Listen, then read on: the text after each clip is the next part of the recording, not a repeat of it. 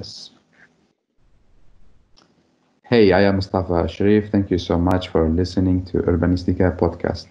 Today, I'm super happy. We're gonna talk about the social city, how to be social in the city and meet people that you don't know.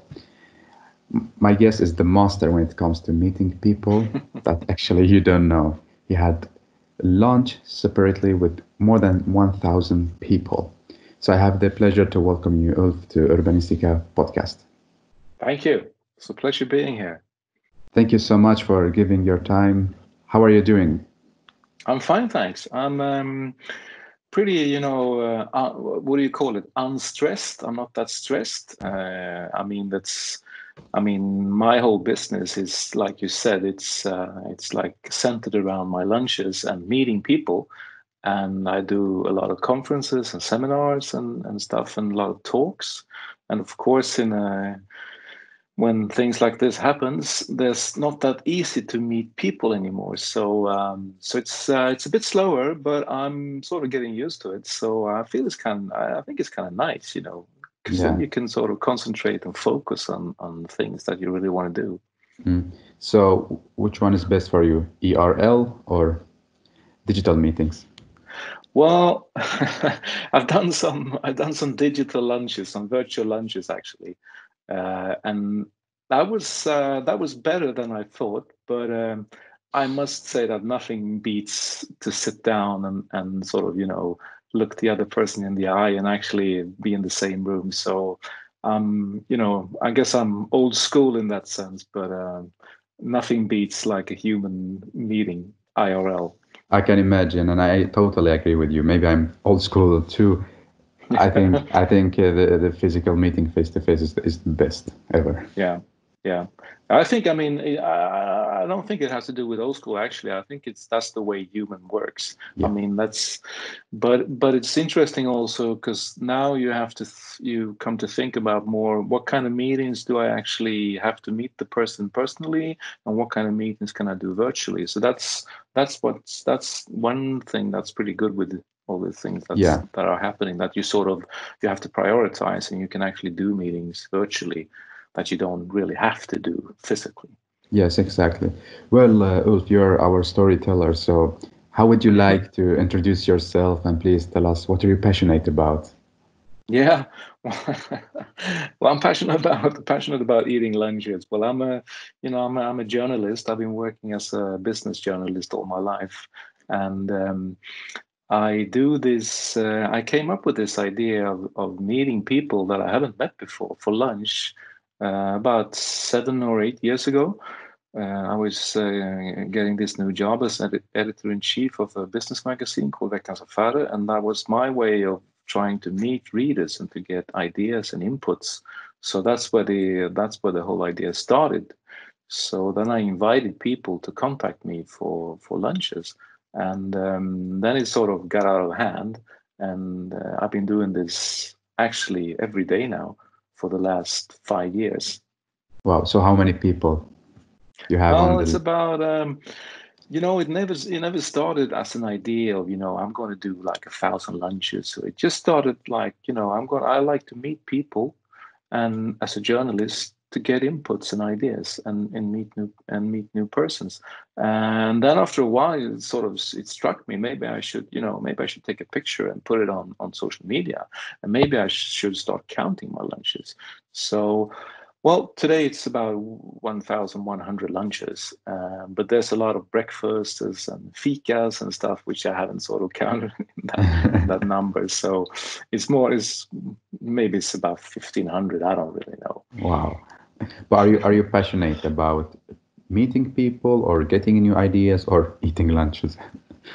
No, I think that there's a lot of things about my lunches that I like, of course. Otherwise, I wouldn't do it. But I think that's kind of a magic in that sense, where you sit down with a person that you haven't met before. And I don't really I never sort of do any researches or prepare what kind of questions I'm going to ask. I just sit down, and then we have a conversation, and then to see where that conversation leads. And then when you start talking about things that are passionate for you or the person that I'm meeting, the conversation never gets boring. So I think that's the sort of the essence of, because I can talk about this for how long, as but so you just have to stop me. But there's a lot of things in our community, I think, and society today, which is very driven by that you're going to meet someone and then you have a purpose with that and you're going to achieve something, and there's nothing wrong with that. But everything is so sort of directed against that focus. And I think it's good to sit down for a lunch where you don't have an agenda. You don't have like, where is this going to lead to? I don't know, but it's going to lead to something. And you don't know what that is. So that's kind of the way of building a drama into your everyday life. Yeah. So you mean it's better to be a natural and you don't need to have a super fixed agenda, questions and time fixed, right? Right. No, I mean, I have I'm sort of, I have my values. I have my sort of driving forces that I sort of want to, things and subjects and questions and themes that I want to sort of, talk about and where I want to be. Because I mean, there's a lot of people connecting to me wanting to have lunch, so I have to choose.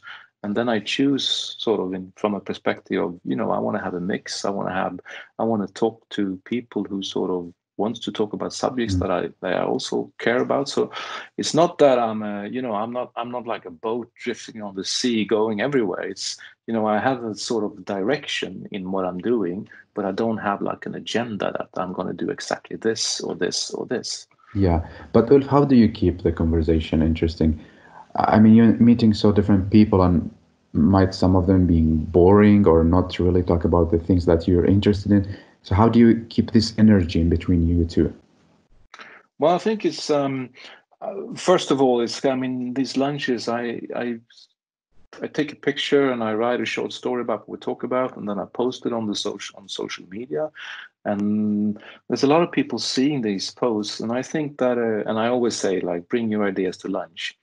So I think that people that are contacting me, they have like they sort of they know what it's all about. They know that they have to, so it sort of makes the conversation interesting to start off with because there's a subject or there's a question or there's something that they want to talk about. So, but but all my lunches, I always sort of come back to the same question, and that's why are you doing what you're doing? And that sort of taps into that you're talking about. What are you passionate about? And what are your driving forces? And I mean, everybody has that.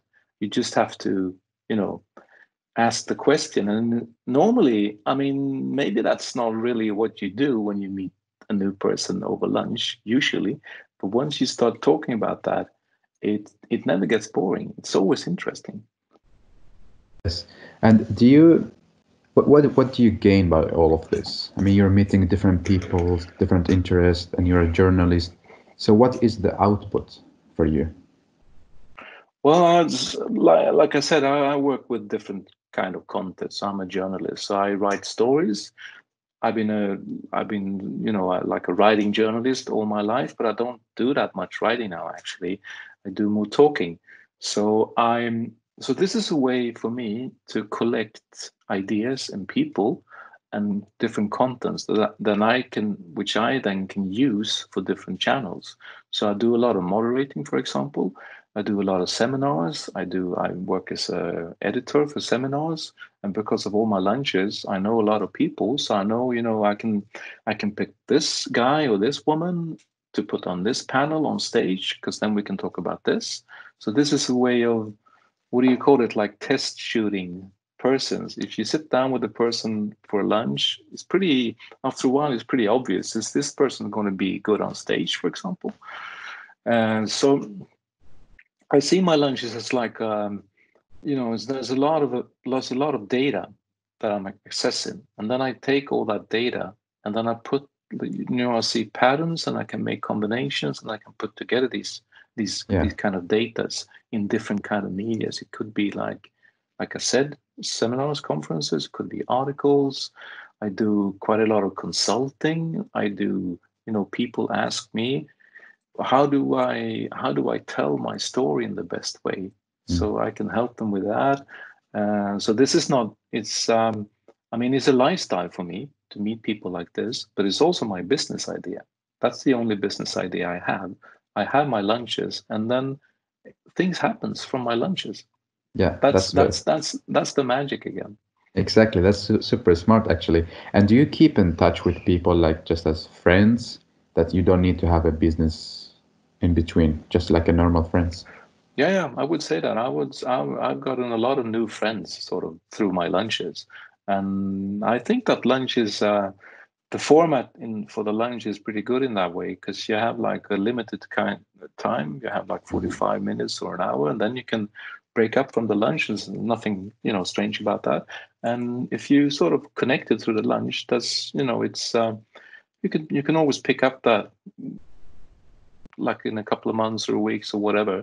And so I'm not well, I'm a networker in that sense, that I'll meet a lot of people, but I'm not a, what do you call it, like an active networker that I always, I keep emailing my lunches or I make connections. It's just, I meet people, and if things happens. Mm. Otherwise, I mean, Yeah. they don't. Do you also get this feeling in the beginning when you meet someone, oh, there's gonna be a good, let's say, friendship or business, like you get this magic harmony? Yeah. I mean, that has a lot to do with, conversation, of course. And when you sit down and talk with someone over lunch, I mean, it's pretty interesting to see how people, I mean, some people, they talk a lot. Some people, they talk less. Some people, they are more interested in finding, kind of a dynamic conversation. And, it's a bit like, it's a bit like playing in an orchestra in a way. You sort of, you have different instruments, and they have to sort of, maybe one is playing just solo, and that's not that very interesting if you're two people. And so, I mean, it's kind of hard to say exactly what it is, but I think you know what I mean. It's kind of, Yeah, yeah, you got a chemistry, and you true. can feel that pretty Mm. fast when you sit down with the person. Is this going to, is this going to lead somewhere? Or is it not? Yeah. Do you feel that you became a psychologist? Yeah, yeah, yeah, yeah. That's true. Because I mean, when you start asking that kind of questions, what are your driving forces? What are your passions? It's kind of, I think it's not that usual maybe to talk about, and especially with a person that you never met before. And it's a bit like, meeting what do you say, like meeting a stranger on a train. You sort of, maybe you start talking about things that you haven't even told your family or whatever.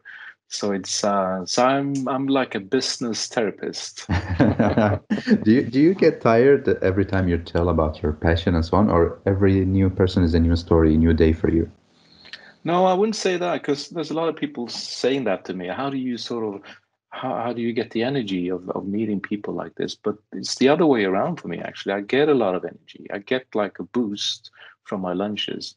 So it's almost like some kind of, like a high, like a chemical high, sort of to get, because then again, it taps into that, of being curious, of finding new ideas. And that's a big, like, almost like a half for me, when people, things fall into places, and oh, I see you talk about this, and maybe we can connect up with that. Or so it's an energy boost for me, actually. Yes, yes. And well, Ulf, as you know, I'm working with urban planning, with everything to do outside the buildings. Your lunches being in the restaurant, hotels, and so on. Yeah. My question is it possible to have these kinds of meetings with new people out in the city and have the same kind of conversation? Well, yeah, absolutely, I think so, because I mean, the thing is that when I have my lunches as sort of a hub for everything I do, I sort of, I streamlined everything for sort of adapting to my lunches. So, as you know, because we had lunch, I eat lunch at a specific restaurant. That was like, before it was in a hotel in the center of the city, and now it's at the museum, at the Fotografiska museum. So that's where I have my table.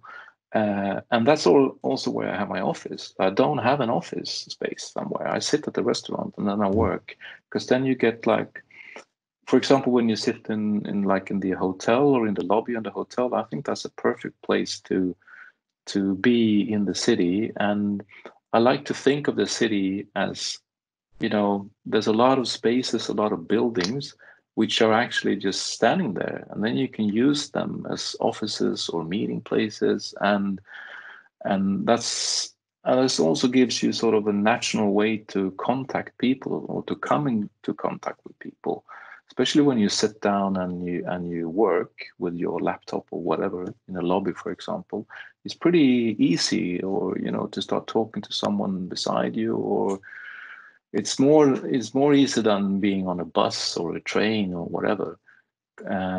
So I like to think of the city as, it's a space for me, which is mine. It's my space, and I can use that space in a lot of different ways. And Yeah. working is one of those. Yeah. So you believe location is very important to have this conversation between you and someone you don't know. Yeah, absolutely, absolutely. Mm. But it's. I mean, I think the trick is to find that, because I mean, the space. I mean, the city. There's a lot of people in the city, and you have a lot of spaces, and you have cafes, and you have like waiting rooms and buses and stuff. And the thing is, to find a way for people to start talking to each other, to sort of exchange ideas and stuff. And that's sort of the trick with my lunch, to find that way. So I have that way of connecting with other people.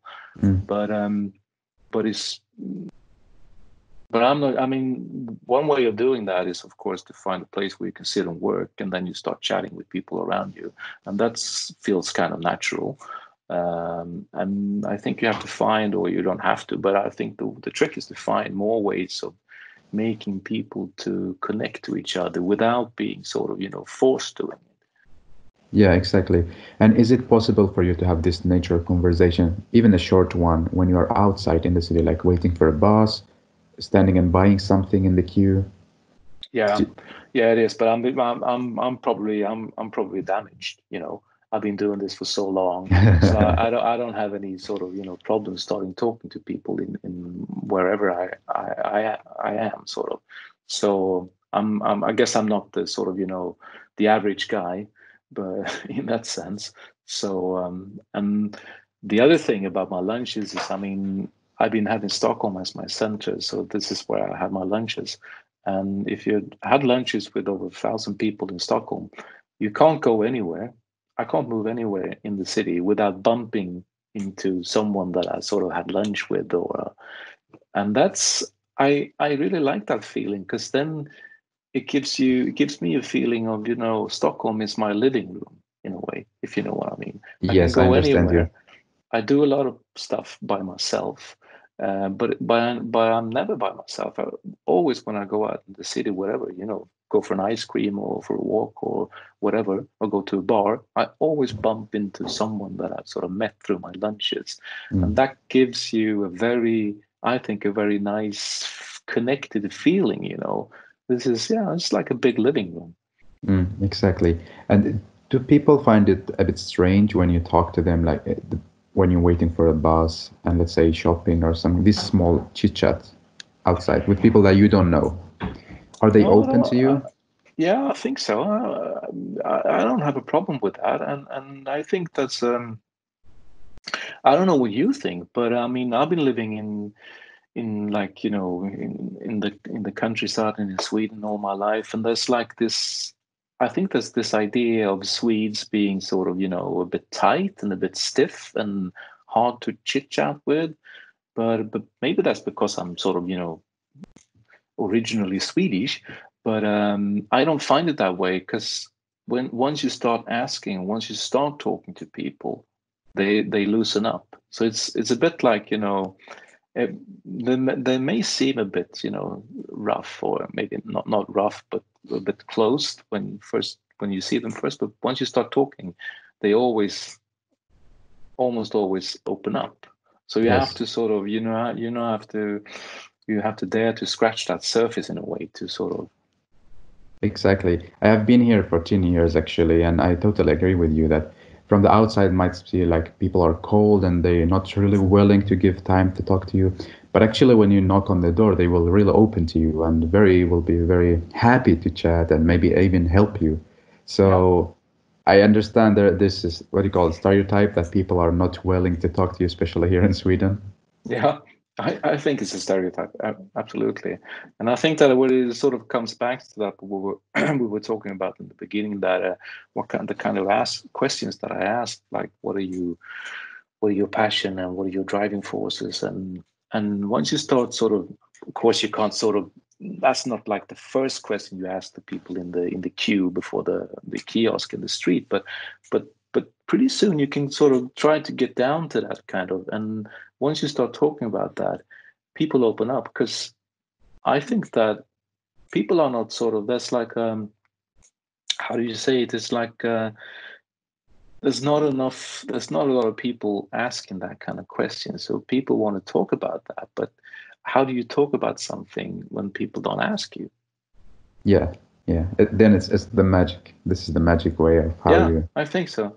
So it Mm. has a lot to do, it has a lot to do with the type of questions and how you sort of pose questions to people, and of course that you actually are interested in knowing. Yeah, yeah. So I just wanted to ask you as well, how do we ask interesting question to start this conversation, a natural conversation? No, but like I said, I think I mean my my favorite question is like, why are you doing what you're doing? I mean, there's a lot of, I mean, I think as a Swede, it's pretty easy to talk about, you know, there's a few common questions like, where do you live? You can talk about housing, and what do you work with? That's like maybe the first question, Yeah, and so that's kind of an easy question to talk about, and you can always start with that. That's pretty, you know, harmless. What do you do for a living? And then you can start talking about, so why do you do that for a living, and what how come you do that? And once you start talking about that, it sort of never ends, because then, you know, you have to start reflecting about, why am I actually doing what I'm doing, and how does that align to my sort of, you know, my driving forces and my passions. mm. So it's like a never ending story once you start, you know, pulling that string. Yes, exactly. But you mentioned also the important thing also that you show that you're interested and you should be interested in the talk, right? Yeah, yeah, for And sure. mm, I mean, it's a really good, I can really, you know, that's, it sort of comes back to the thing that I was saying, that I don't have an agenda, I don't have like prepared questions, because once you start doing that, I think that you start to tunnel yourself. You know, you start to think about, what can I get from this conversation? And once you have like a goal where you want to sort of want to end up, or where you want to go, then you start narrowing yourself. You're narrowing your focus, and then it also happens that you don't really listen to what the other person is actually saying, because you're so concentrated and focused on, you know, how should I pose my next question to get mm, to that goal that I'm sort of aiming for. So once you sort of, you know, when you let loose of that, and you actually sit down and look the other people in the eye and actually listen to that, what that person is saying, and sort of trust yourself that you're going to come up with a question based on what that person is actually saying. You don't have to think that question beforehand. So that's yeah, kind of I think that's it's a very, very sort of magic feeling to actually do that, to actually sit down and listen to another person. yeah. I really like it. And actually, when I started this podcast, I was listening to your TEDx talk. All right. And I was thinking, okay, how can I do this conversation in the best way so it's not feel like it's gonna be natural and not really fixed as a policeman asking you a question and you need to answer, a question you need to answer. So I also recommend it for all the people that listening to the podcast, watch TEDx talk about the Oh, lunches. thank you. Very, very interesting. Thank you. And well, when you walk in the city, you mentioned that spaces that are good for meeting, like lobbies, hotel, restaurant. Do you see other spaces that you see a potential of having a conversation, like in a park or waiting for a metro, like some spot that okay, there's a possibility to start a conversation. No, but I think I'm think quite a lot about this because I mean that's my way of running my company that I don't have like I mean it's kind of special in that sense maybe that you're having lunch, but there's a lot of people like me, that are entrepreneurs and well you can be employed as well, but we work with a laptop and we work with the phone. That's kind of the tools that we use, and we can sit anywhere. We can have this kind of digital meetings, for example. So you can see that it's very obvious in the city, like in Stockholm. There's a lot of people like me sitting in cafes and restaurants, and not to mention all these different co-working spaces. But so that's one sort of big trend, and the other trend is also that we had this discussion: what's going to happen with all the commercial spaces in the city? What's going to happen? I mean, that's pretty obvious now when we have this corona situation, for example. Nobody's shopping, nobody's going to the store. And that's a big trend as well, I think, that's going to sort of keep on coming. So what do we do with these commercial spaces? And I think one thing to do is to sort of mix this up. And you can see that, for example, you can see that in hotels, like the hotel where I was having lunch. They were sort of urging people to come there and sit and work in the lobbies because they want to have that flow and they want to have that energy, and that also sparks conversations. You can also see that in business, in retail stores, for example, which are now opening up for people come to work and to sit and work in the stores. So that's one way of I think, in a kind of natural way, spark conversations between people who are strangers in the city, where they actually sort of sit down and work and have like a natural way of start to talk to each other. Mm. So the secret can be also in mixed use buildings, right? Yeah, for Yeah. sure, absolutely. I think that's been. I mean, you know this better than me because you're like you work with this in this field, but I think and there still is, but I mean, it's getting better. There's kind of it's a very static view on what buildings are today. Like this is your flat, this is where you live, this is like the restaurant, this is this is the shop. But I mean, everything is getting blurred nowadays, and it's a bit like I said before. I like this idea of viewing the city as my space. That's my space. That's my extended living room. I don't have to have like a big flat. Of course, it has to do with if you have a family or kids and stuff. But I have a family, but my kids are grown up, so they don't live with me anymore. So I live by myself in my flat, and that flat doesn't have to be that big.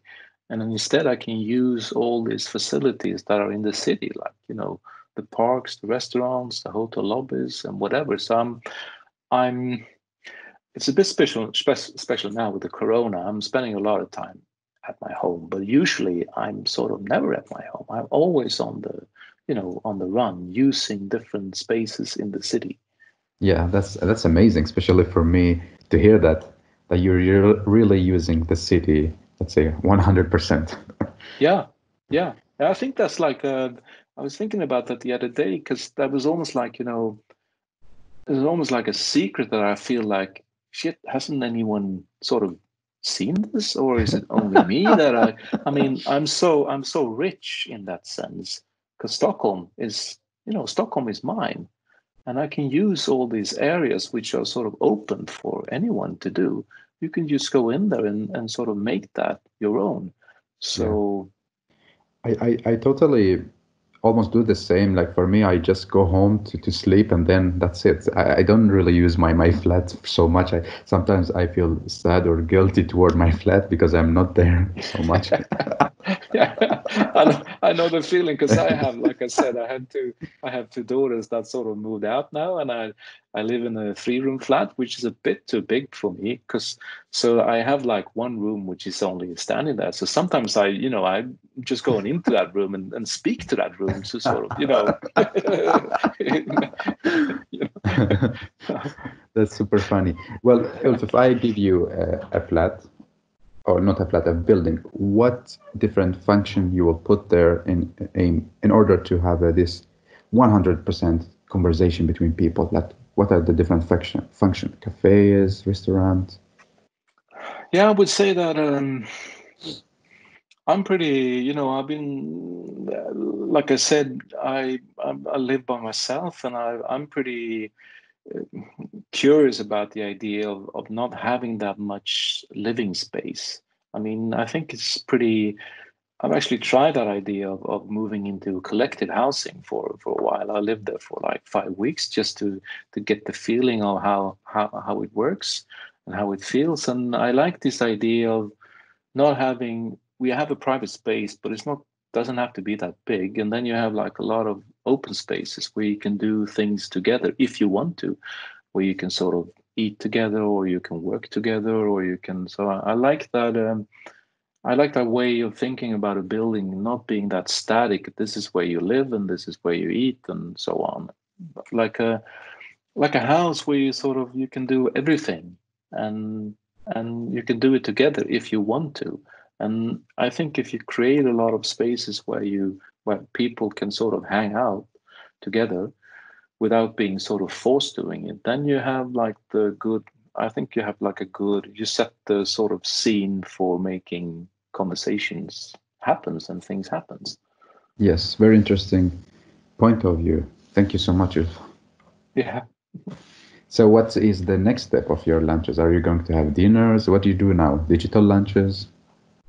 Well, yeah. For the moment, I do digital lunches. I've done some digital lunches, but I can also see that people are sort of, yearning to meet people in real life. So I had like a 2 week stop for my lunch because Fotografiska sort of closed down, but now they open up again. So now I'm going to pick up my lunches again before the summer. But I had this idea of getting my lunches out in the world. So I'm having this plan of my dream is to buy like a camper van and then travel around Europe for like a Wow, year. Yeah. And then I can put all those, I can put some stuff in it, like, like a surfboard and a tennis racket and skis and stuff that I'm interested in. And then I just go cruising around Europe and having lunch with exciting people in Europe. that's So amazing. that's, yeah. So I was actually going to do that this autumn, but then Corona came and sort of spoiled Y- it. But Yes, I understand. Is there any person that you wanted to have lunch with, but the person refused? no, it hasn't happened yet. No. And is there any person that you want to have lunch with, like a wish list? No, I wouldn't say that. There's a lot of people posing that question, but who's your sort of your dream lunch, or you want to have Yeah, like, but I'm not. The thing is that I'm not. I'm interested in having lunches with new people sort of every day, because then you get what happens is that you always get like a new perspective. You always get a new view on the world seen through that person's eyes, and I think that's so magic to get that sort of. So and it's hard to say that his idea is better than hers idea, or whatever. So but but I also think that I mean, one of the sort of basic or fundamental things or reasons why I'm doing these lunches are that I want to be, I want to be part of making a change, because a lot of people that I'm having lunch with, they have these dreams and these ideas, and they want to be part of something. They want to change society in one way, or they do it. There's a lot of entrepreneurs, but and I like that feeling of being part of a change. So all my lunches are about having lunch with change makers in one sense or another. So that's sort of my. It's not a specific dream lunch, but I like to have lunch with people who have sort of, an idea of where we want to go, or what we want to do with the society. yeah, and I'm very happy that you give your time for the to record this podcast. I'm very happy because so super inspiring talks. Thank you so much. Thank you. Thanks a lot. Well, how would you like to summarize what we talked about and some of your reflection and three takeaway messages? Yeah, that's a tough one. Well, no, but I think that, I mean, the maybe the most fundamental thing is that being curious and to stay curious. And that's kind of like, I remember one of my lunches, he said that after you've passed 35 years, you have to work every day to stay curious. I mean, it's very easy to, in a way, to sort of, it's comfortable to be in a sort of perspective, to be in a worldview that you're sort of comfortable with. And but I find it very stimulating to try to to challenge that. And having these lunches is one way of doing that, to always try to be curious about things, to never get the feeling of I know this, I've done this before, and always try new perspectives and find new ideas. So I think curiosity is absolutely one of those things. And also, like, you started talking about being passionate and trying to really find your passion and your driving force, and what actually makes you tick. And I'm always I'm on a constant quest to find that. And by posing that question to people that you meet, you have to think about it, and then you can compare that to your own views, and then so my way of lunching is also a way for me to finding out about myself, if you know what I mean. So that was two, like curious and passion. And well, I'm not really sure. What's your third takeaway from this conversation? Well, my third takeaway is use the city as your home. Don't look that you Yeah, have a flat and then there is a city and there is a boundary. yeah, Use the whole city and just there are so many interesting functions, people, so just go for it. yeah, for sure. That's kind of it's kind of, for me, it was kind of mind blowing when I started thinking about the city in that sense, that this is like, Stockholm. Stockholm that's my city, and I can do a lot of stuff in this city. I don't have to be at my flat. Yes. It's sort of, everyone, not everyone, but there's a lot of focus, on your flat that you have. Like, Yeah, yeah. how big is it, and what kind of, you want to change the kitchen, you want to change the living room, and so on. But I mean, put your focus out there instead, I would say. True. This also might sound crazy, but I have a map of Stockholm where I put the functions that I need, like a bathroom facilities, where can I shower, where can I Yeah, drink water, all these things that I need if I was in my flat, but I have yeah, them in the Stockholm and also for free. So yeah, yeah, this yeah. the That's true. city gives all the possibility actually Yeah, to have a normal life without yeah, yeah, needed for sure, so much. for sure. And that's kind of fun because yeah, that's absolutely true. Because I do a lot of I I do my lunches and I use that as an office, but I also move around in the city in different cafes and different spaces, and I can really feel that, as you say. I have my own sort of mental list of Yeah. this is a good place because this is where they keep the music down, and they have nice toilets, and they have, like, so I find it almost like a challenge, to find the different spaces that suits me best for different situations. Yes, and it's always interesting journey to find the secret in between the buildings in the city. Yeah, yeah, yeah. That's true. That's true. Yes. So, do you have three hashtags for the episode? Well, Ulf's lunch, of course, Yes. and stay curious, maybe, and my city. Great, great. I love them. Thank you so much, Ulf, for giving your Thank you. time, and Thank you hope for to see listening. you. Thank you so I much, talk a and lot about listening. Now I've been talking, but at least for once. yeah. Okay. Have a good day. You too. Bye bye. Bye. So, thank you so much for listening to Urbanistica podcast. Please follow Instagram and subscribe YouTube channel for live talks. If you have any great story that makes our city smarter, please contact me. Urbanistica is being produced in collaboration with Landskapslaget, that working with landscape architecture and urban design, and also H22, Helsingborg, the making of smart city. I am Mustafa Sharif. Keep up the good work. Keep loving cities.